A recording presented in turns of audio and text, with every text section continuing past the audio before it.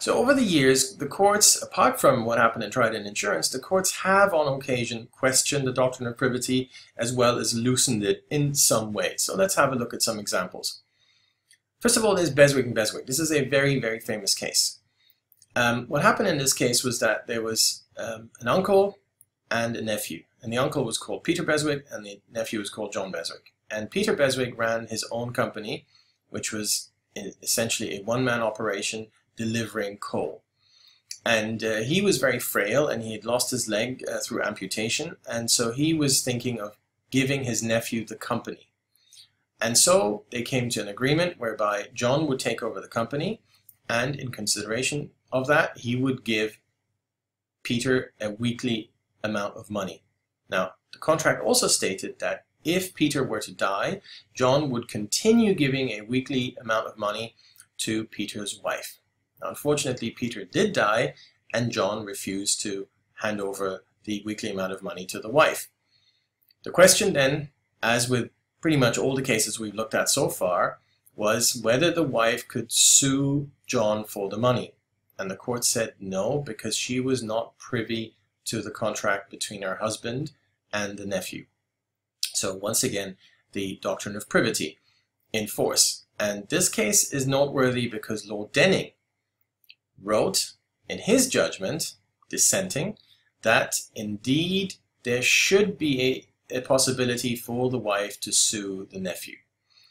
So we see some loosening, and Lord Denning was often involved with that. For instance, he was involved in the next case as well, Jackson and Horizon Holidays. What happened in this case was that the Jacksons had booked a holiday through Mr. Jackson to go to Sri Lanka. Now, when they got to their holiday destination, everything was out of place, it was inferior, the hotel wasn't ready, there were a lot of problems. So they tried to sue the holiday company for compensation. Now, of course, the compensation was for everyone in the family, but the holiday company said that the contract was merely between Mr. Jackson and the company, so the other members of the family should not be able to sue for compensation. Now, the court held that in this type of scenario, we can overcome the doctrine of privity because it was at least in the contemplation of the parties that when Mr. Jackson booked a holiday, he didn't just book it for himself, he booked it for the whole family, even though he was the person who made the booking and he was the one who paid for the booking. So in this type of scenario, we see some loosening of the doctrine of privity. Now, because of this loosening, in a subsequent case of Woodar Investment and Wimpy Construction, parties tried to make use of the ratio in Jackson to try and force the same outcome whereby a third party was able to sue because of an association with one of the parties to the contract. Now, the facts and the law of Woodar Investment and Wimpy Construction is very complex, and so we won't get into it at this stage, in particular as it involves terms of contract and other issues which we have not covered on this course yet. However, it is important to note that the court held that where there were commercial agreements, there would be no such loosening of the doctrine of privity. So where there were commercial agreements between Company A and Company B, we couldn't suddenly have Company C show up and claim a benefit under that contract which was between Company A and B. So no loosening where commercial agreements are involved. In Obiter, the court did say that the loosening, which we saw in the case of Jackson for the holidays, would also apply to things like taxi rides and perhaps meals where you go to a restaurant and one person pays, but there's a whole party, and what if one of the parties falls ill and wants to sue the restaurant? That sort of scenario, we may be able to overcome the doctrine of privity, but not in commercial agreements. Now, another problem that has always been around and poses a particular issue is the shipment of cargoes. Now, what I mean by that is where you have a shipment of cargo, especially between two, say, different countries, where the consignor, the person who drops off the cargo and gives it to the shipping company, when they do that, the ownership of that cargo then passes to the consignee, who is the person who's going to receive the shipment, the container, the boxes, whatever it is, on the other side. However, in between, the shipping company is in possession of that container or those boxes. So problems would frequently arise where the goods are handed over to the shipping company, then they are lost or broken or something happens with them while they're in transit, and then the consignee, the person who is supposed to receive the goods, doesn't have a claim because they don't have a contract with the shipping company. The contract with the shipping company is between the person who delivered the goods and the shipping company. So this obviously posed many major problems. And in the Alba Zero, it was resolved that where it was within the contemplation of the parties that the proprietary interest may be transferred, so where the shipping company would be aware, where it was within their contemplation, that the container or the boxes, the shipment that they received would pass, in terms of the proprietary interest of that, would pass to someone else, the person on the other end who was going to receive the goods, then that person could also sue upon such a contract. So in essence, what happened here is that the courts got rid of a black hole, a legal black hole, where the recipient cannot sue because they don't have a contract, and the consignor, the person who delivered the cargo, they can't sue either because they haven't suffered any damages. That's really the trouble, because when they deliver the goods and they get paid, and then the proprietary interest in those goods passes to the buyer, well, how can the seller say that they suffered any damages? So this was a big problem, and obviously that's fully resolved now. Thus far, we've looked at the doctrine of privity, the fact that it's firm, and the fact that in some very limited ways it has been loosened. Now let's move on to look at the outright exceptions. The most important exception to the doctrine of privity is agency. So where there is agency, the doctrine of privity may be overcome and third parties may be able to sue. Probably the most important case in this respect is the case of Scruttons and Midland Silicones. What happened in that case was that Scruttons had contracted with a shipping company to ship some chemicals, and they were going to be shipped to a company called Midland Silicones. Now, unfortunately, the shipping company had hired a stevedore company to unload their ship at the port of destination, and unfortunately the stevedores had damaged the goods. Now, this is somewhat similar to the Eurymedon case which we discussed when we talked about consideration. The problem in Scruttons was that the bill of lading, that means the contract between Scruttons and the shipping company, didn't mention anything about third parties. It didn't talk about parties such as the stevedores. So when the stevedores were sued, they sought to rely on the exclusion clause in the main contract, which again was the one between Scruttons and the shipping company. However, as it turns out, they were not able to do so because they were not privy to that contract. So they were not able to rely on the exclusion clause of a contract which was not their contract. Now, we remember that in the Eurymedon, there was reliance, but only because that contract between the shipping company and the seller of the goods had mentioned agency and had mentioned the fact that third parties may be able to rely on the clauses of that contract. So that was not the case in Scruttons, and hence that was unsuccessful. However, in coming to their decision, the court came up with something that we know as the Lord Reed rule. This is a four-stage test to see when and if agency may apply. So it didn't actually apply in the case at hand, but Lord Reed came up with a four-stage rule of when it could apply. First of all, the contract, the original main contract, so in this case the contract between the sellers and the shipping company, has to make reference to third parties. The contract also has to make reference to agency. That means that the contract must clearly state that the shipping company may act as an agent for those third parties. Also, the third parties must have given authority to the agent, to the shipping company, in that they knew of there being such a clause. They knew that they may be a third party and that the shipping company may act as an agent.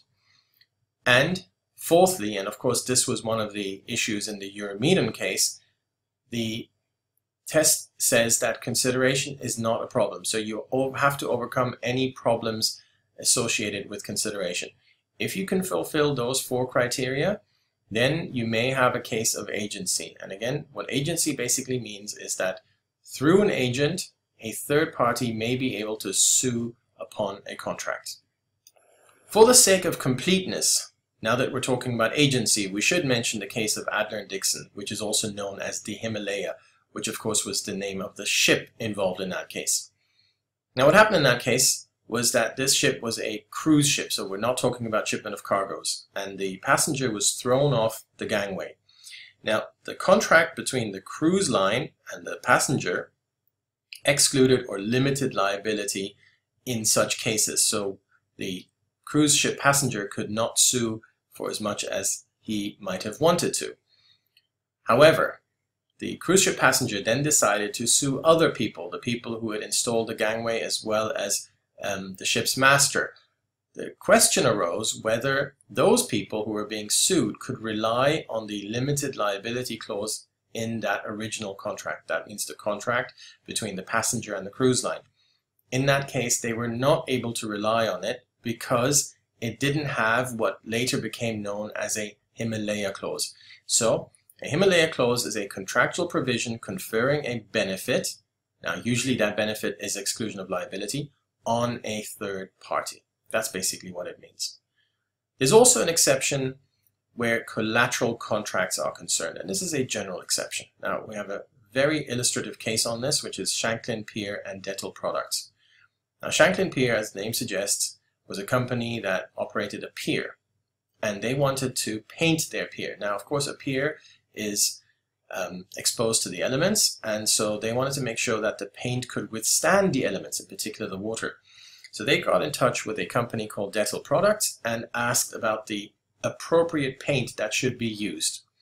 Dettol told them they should use a particular paint, and after that Shanklin asked their contractors, the painters, to buy that particular paint from Dettol, which they did. It turns out that that paint was not fit for purpose. And so Shanklin attempted to sue Dettol. Dettol argued that there was no contract between themselves and Shanklin simply because it wasn't Shanklin who went and bought the paint, it was Shanklin's contractors who had gone to buy the paint. The court said that this problem is overcome by way of collateral contract. That means the contract, which is the main contract, which is the contract for buying the paint between the contractors and Dettol Product, is one contract, but there's a collateral contract. And a collateral contract, we recall, is a contract that induces another contract. And the collateral contract here is the contract between Shanklin and Dettol, whereby because Dettol gave Shanklin particular information, Shanklin then instructed its contractors to go and buy this paint. So that first contract, the collateral contract, induced the main contract. And hence, strictly speaking, there was a contract, and so Shanklin was able to sue. Now, generally, some legislation, such as rights of third parties, for instance, in the UK, in the Caribbean Commonwealth, there are no such rights of third parties acts, but sometimes we note that there may be such acts. In the UK, there is such an act, and the legislation would explain under what circumstances a third party may be able to sue. Usually this would entail the third party knowing that they're a beneficiary under a contract and having been unambiguously named, and there's no problem with intention, and so on and so forth. So sometimes legislation can overcome any problems to do with privity. And there's also, apart from rights of third parties acts, there's other types of legislation, such as legislation on insurance, whereby third parties may be able to sue an insurance company, similarly to what we saw in the Trident insurance case, although that of course was decided on the basis of common law. But sometimes we know there may be legislation that helps us out in these types of situations. Now, because of these problems posed by the doctrine of privity, which of course we know evolved in the 19th century, because before that we only had the first rule to do with obligations, and then since the 19th century we've had both rules, obligations as well as benefits. Now, one way to overcome that was to use the trust instrument, and so this is exactly what happened in the Afflateur Réunis and Leopold Wolford. What happened here was that there was a company that were ship owners, and they had chartered out their ship to a company who, well, chartered their ship, and the arrangement had been organized by a chap called Leopold Wolford.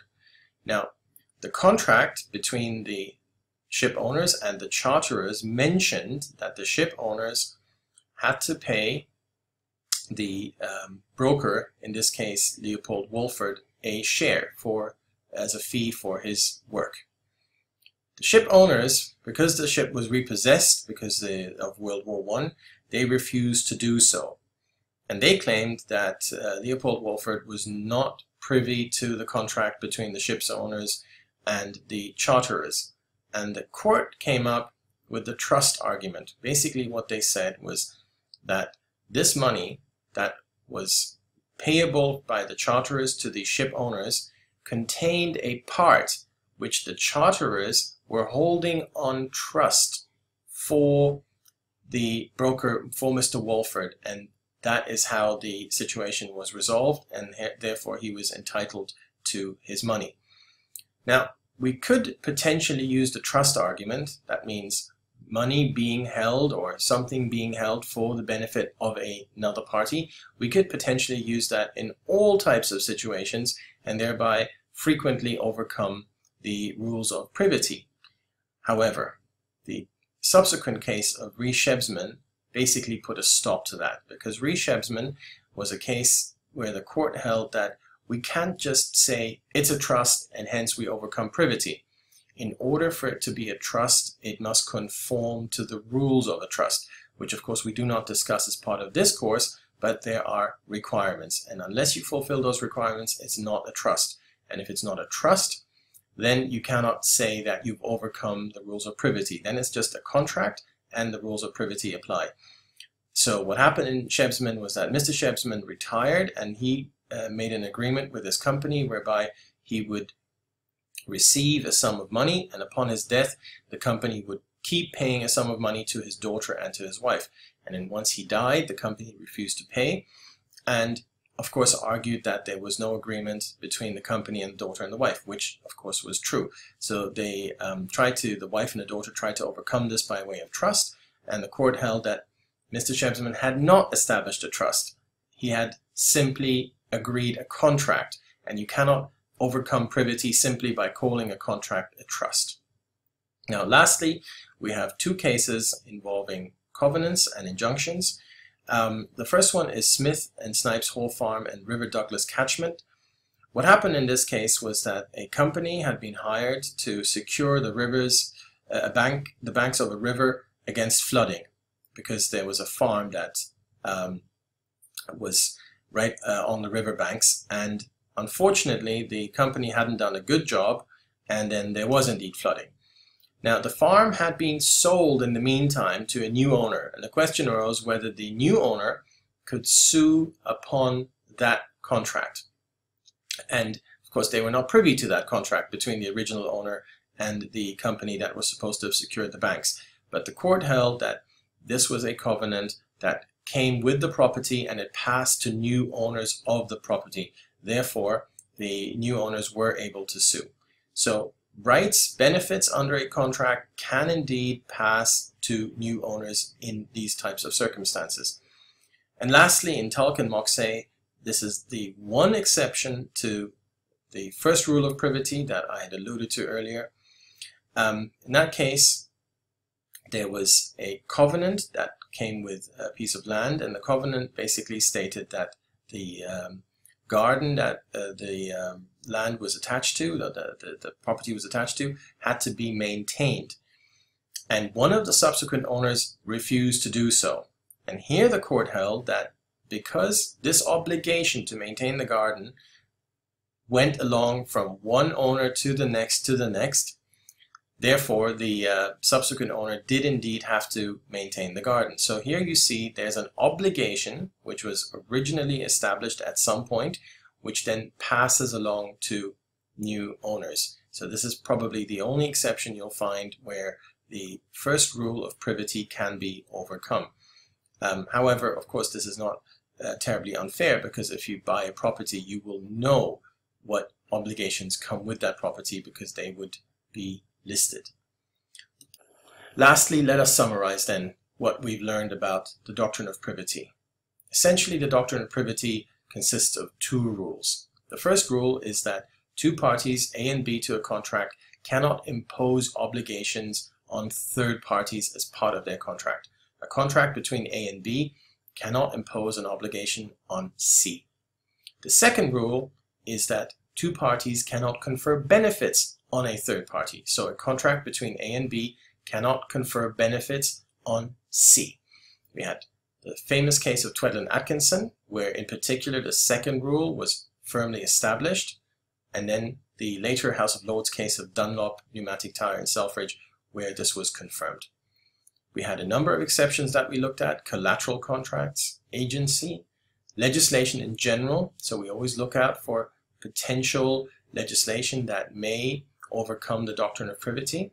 And then we had trusts and restrictive covenants and injunctions. Thank you very much for your attention.